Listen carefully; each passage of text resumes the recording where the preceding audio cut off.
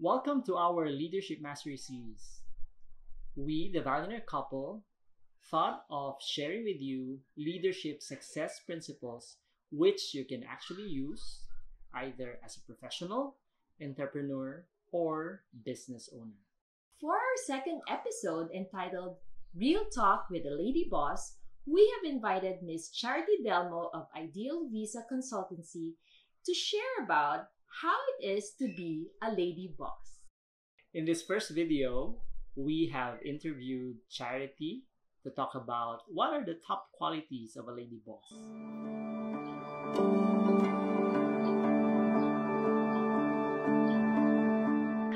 When it comes to qualities, no? Ang dami kasing mga businessman na parang sasabihin sa atin is, so you have to be like this for you to own a business. You have to be like that for your people to follow you, no? When in fact, people will start looking at you as a leader when you are there when it's uncomfortable, when you are there when it's unlikely to be there, no? Yun ang pinaka-acid test of being a leader.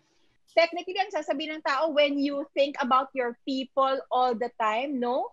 When you don't forget yourself, when you take care of yourself for you to take care of your people, that's another thing. And lastly, for you to be just true to yourself, because being truthful with whatever your situation is will help you gain people not only to follow you but to understand you, and they will carry with them the same kind of passion and characteristics when they already have their own people. A lot kasi of businessmen, if I may share and if I may continue, they will create a lot of stories na I'm like this and you have to follow me. I am seemingly perfect, di ba? And kapag nalaman mo na yung totoo, at the end of the day pala, they're just, humans, no? Crying, having problems, nagmumura din, nagkakamali, na may downfall sila sa buhay. If you can stay, if you can be that kind of truthful, then I believe that you can really be a good leader. Wow.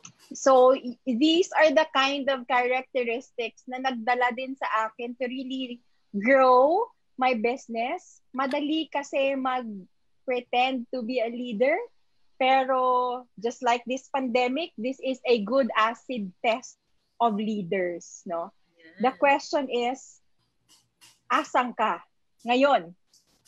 Are you nagiging frontliner ka ba sa crisis ngayon? Or you're just sitting at the back telling people what to do? No. So for me, these are the characteristics of leaders talaga that I've grown to be as a person as I grow my business as well.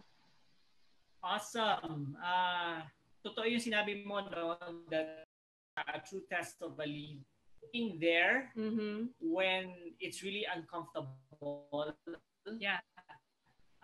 Especially when the organization or the team actually needed you because of what the situation dictates, no? Parang yun nangyayari sa iyo ngayon. Nandiyan ka sa Manila, di ba? It would have been more comfortable to have every resources available in you.